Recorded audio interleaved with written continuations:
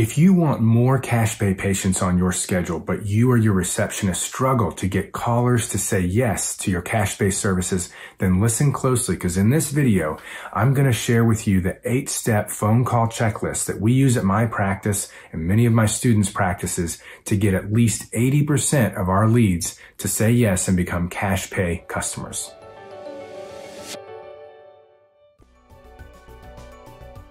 Welcome to today's episode. My name is Jarod Carter. I'm a physical therapist, a cash-based practice owner, and the creator of the Cash Pay Profit Formula. I help healthcare providers like you to create your own cash-based out-of-network or concierge practices so that you can end reliance on greedy insurance companies, provide a level of care that you are ultimately proud of, and reclaim your profits and your future. So if you're new here, definitely consider subscribing to this channel because I put out free trainings like this all the time, and they always have a free resource associated with them so that you can get results faster. And the free resource with this episode are additional scripts for the first phone call with a prospective patient that they're not going to be included in today's training, but they can be really, really useful when you do get someone to book and say yes for that next step, but you get a sense that they might no-show or they might cancel. They don't feel fully committed and they're on the fence still. These scripts and statements will help to get that full commitment and make sure that they don't waste your precious time or hold a precious spot on your schedule and then not show up. You can get those scripts at drjarodcarter.com/episode 16. Okay, let's dive in. So this 8-step process is something I call the Prospective Phone Call Checklist. And it really is a checklist. It's not always going to go exactly in this order, as you'll hear as I explain this. But today I'm going to give you a quick overview and quick start guide to this process. And this is a process that I teach in crazy detail in my flagship online course, Cash-Based Practice Freedom 2.0. So step number 1 is the insurance reframe. And you're not necessarily going to use this every time. It's only used when somebody first, right out of the gate as they call, asks if you take their insurance. And if you don't, then you use this statement to get them to defer that part of the conversation until you can talk about some other important things first. So it goes something along the line of, Mr. Jones, we do have a lot of patients with Blue Cross Blue Shield, but before we get into plan coverage and types, can you please tell me what has you seeking physical therapy so I can make sure that we're going to be a perfect fit for your needs?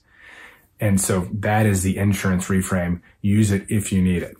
Next, if they call and they don't ask about insurance, you're going to move straight into the next step, which is patient history. Just getting a history of what's going on, when it started, all those kind of things that you want to, as a clinician or to, as a receptionist, you're going to pass on to the clinician to inform them about the kind of history and story of what's going on.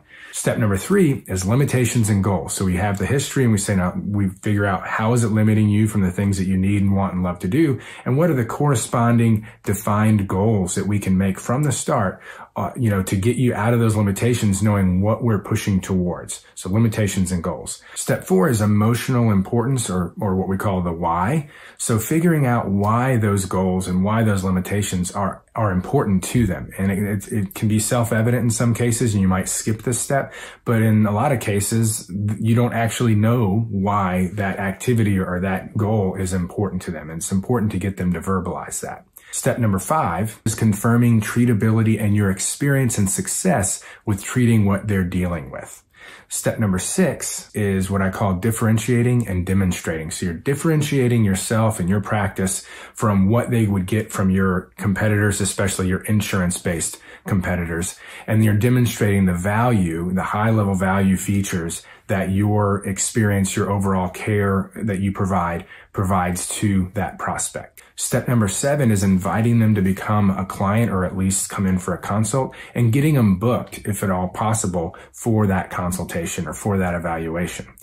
And then the last step, step number 8, is discussing the financial part of it, your cash-based program. So you notice if you can put it off to the end, you do, and you guide them through that process and all those different components of the discussion and actually get them to say yes and get them to book before you even talk about it. A lot of times it's step number 7 when you ask if they want to come in for a free consult or if they're bought and ready to, say bought, but they're ready to come in and get started and want treatment in that first visit, we can go ahead and set up an evaluation and treatment session. At that point, it naturally will bring up the financial conversation. You have that step number 8 kind of combined with step number 7, but that's when you discuss the out-of-network or financial components of getting care with your practice. So there are obviously a lot of other variables, sales tactics, and things that can go into that initial prospective patient phone call. But this is giving you a really solid overview of the things and the boxes that you do want to check in every one of these calls, if at all possible, and generally the order that you want to take to get there. So again, if you ever do, follow this list and you get to the end and they book and they sound like, they're still a little on the fence, you're not so sure about this cash-based thing, make sure you have those additional scripts that you can download for free to throw into that conversation, get that commitment, and make sure that they do show up and are more likely to become a cash pay customer. And you can get those at drjarodcarter.com/episode 16. All right. As always, I really appreciate you tuning in. I appreciate your comments and questions. So please, if you have any of those, leave them in the comment section below. If you have a colleague or anyone in your life you think could benefit from this information, please tag them here or send this to them. And finally, if you want even more information on how to transition out of network, start a cash practice from scratch, or maximize and optimize your current cash-based practice, then enjoy these related videos, and I'll see you soon in the next episode.